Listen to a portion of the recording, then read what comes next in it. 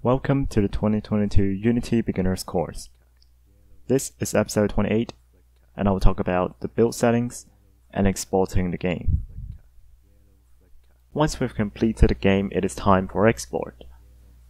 To export a game, we have to make use of the build settings, which can be found from the toolbar File, Build Settings. This brings up the build settings window.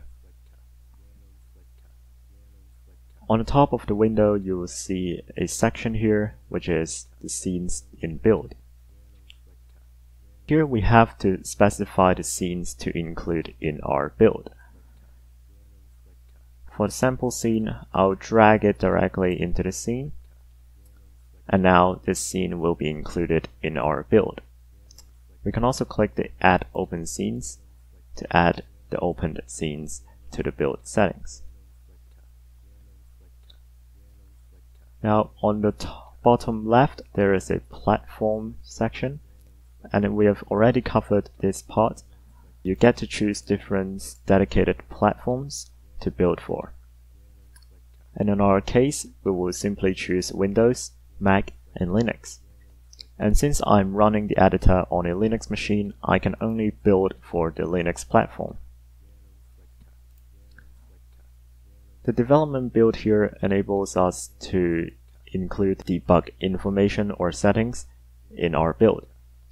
Unity has a very useful feature, that is, we can profile and debug the build application.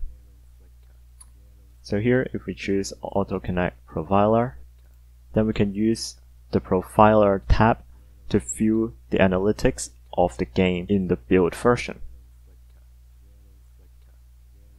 And at the bottom here, we have compression method.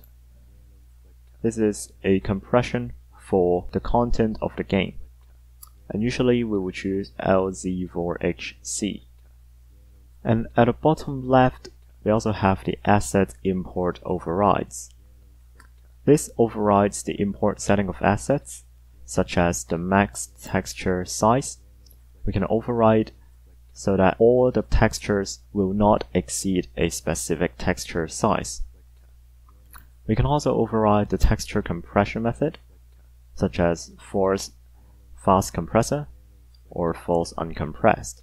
Now once we are ready to build, we simply click Build. This will bring up a dialog, and we have to specify the name of the file. So I'm simply calling it my game.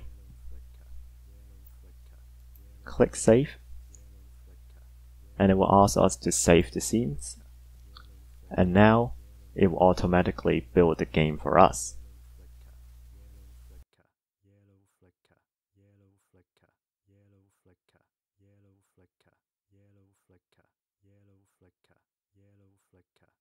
The build process will take quite some time.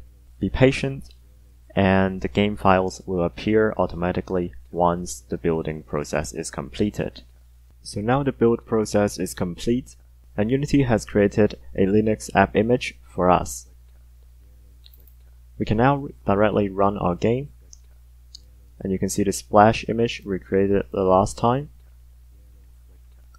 as well as the animation that we created in the last episode. And since we have enabled the development build option, so at the bottom right corner you will see the word development build. This is basically how we export our game. Thank you very much for following the 2022 Unity Beginners course. I hope you've picked up the basics of the Unity software. I'm Yeahlowflicker, and I will see you very soon. Stay tuned.